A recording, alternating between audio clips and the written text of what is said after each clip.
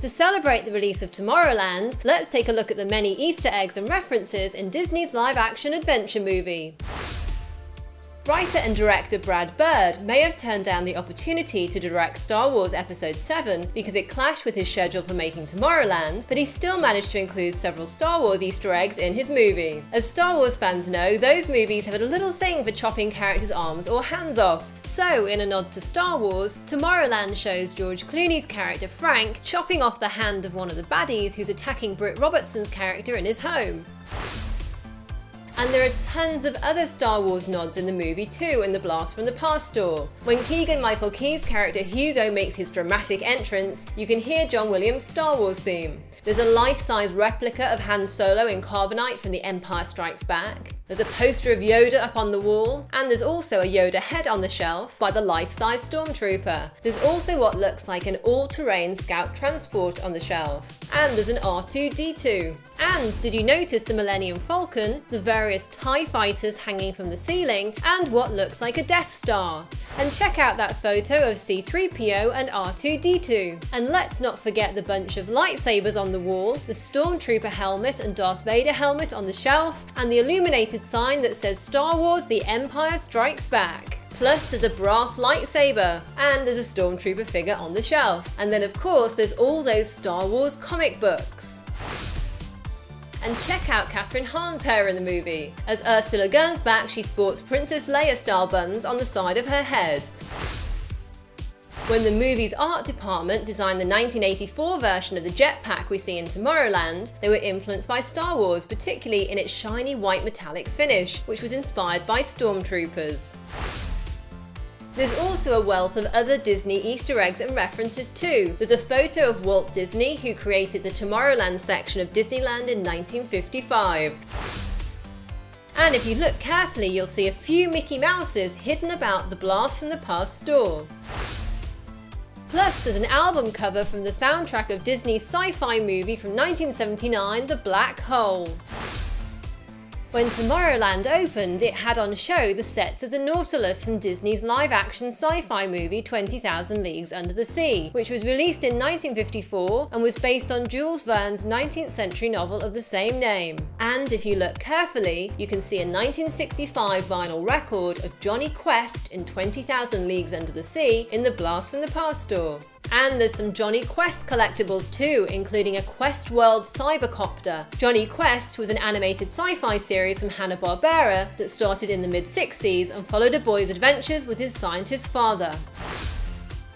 During the World's Fair in the movie, you can spot the White Rabbit from Disney's 1951 film Alice in Wonderland and the Big Bad Wolf from Disney's short film Three Little Pigs, which won the Oscar for Best Animated Short in 1934.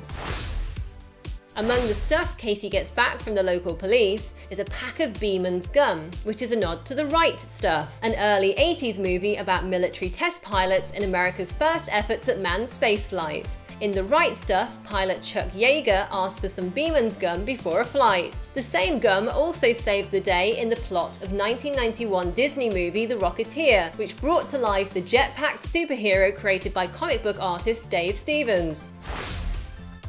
When Casey tells Frank that she knows how gadgets and things work, Frank replies, "Well, zippity-doo for you." That's a reference to the song Zippity Doo Dah, which featured in Disney's live-action and animated film Song of the South and won the Oscar for Best Original Song in 1947.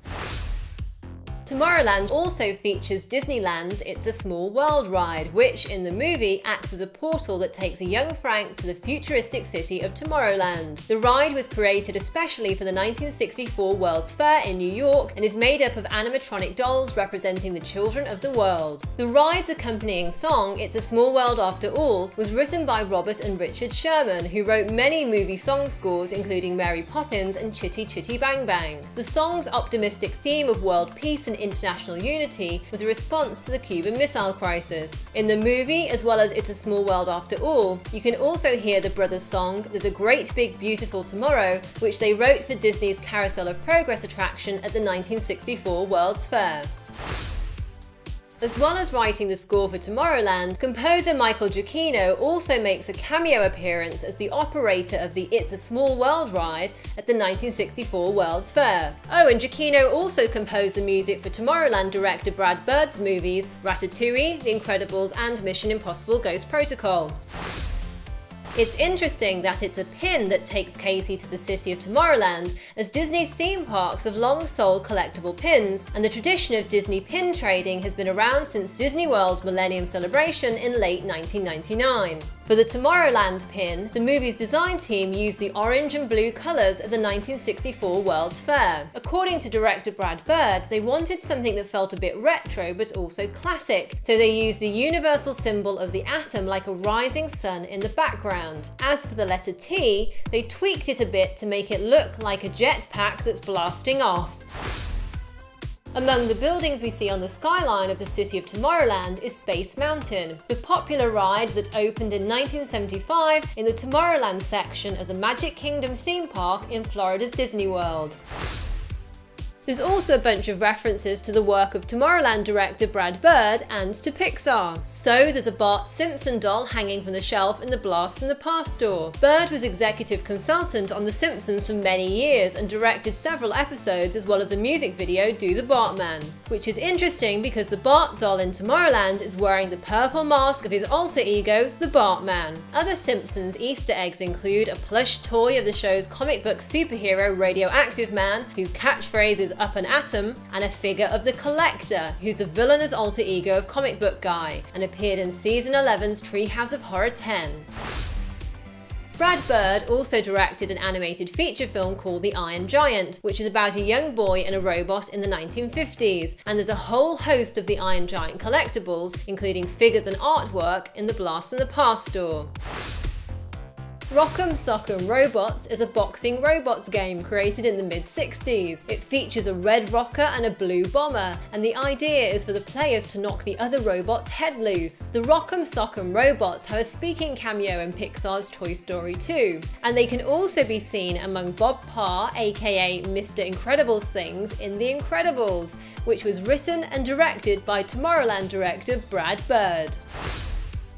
And there's loads of other pop culture goodies around the Blast from the Past store too. Keegan-Michael Key and Kathryn Hahn play Hugo and Ursula Gernsback. The name of Key's character is a nod to publisher Hugo Gernsback, who launched Amazing Stories in 1926, which was the first magazine devoted to science fiction. There was actually a 1920s copy of Amazing Stories in the box labelled 1952, which was discovered in the Disney archive and sparked the idea for the movie Tomorrowland. Interestingly enough, many years later, Brad Bird's movie The Incredibles also featured on the cover of Amazing Stories.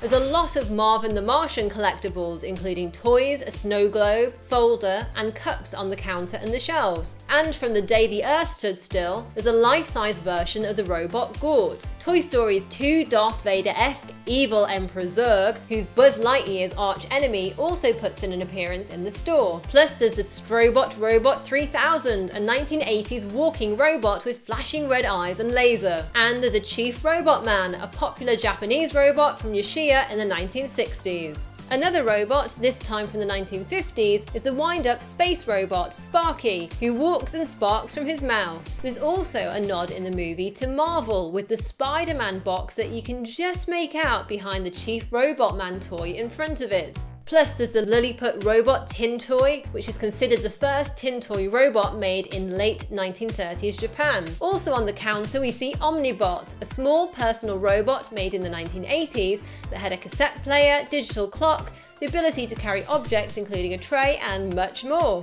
Thanks to a t-shirt in the shop, there's a nod to Flash Gordon, who was the hero of a sci-fi comic strip created by artist Alex Raymond in the 1930s, and the star of a movie serial, various live-action and animated TV series, and of course the cult 1980 movie Flash Gordon. There's also a poster for the sci-fi horror movie Dr. Cyclops, about a mad scientist in the Amazon jungle who shrinks his colleagues. The film was directed by Ernest B. Schoedsack and released in 1940. Schoedsack also directed with Marion C. Cooper the 1933 film King Kong, which you can see a figure of on the counter.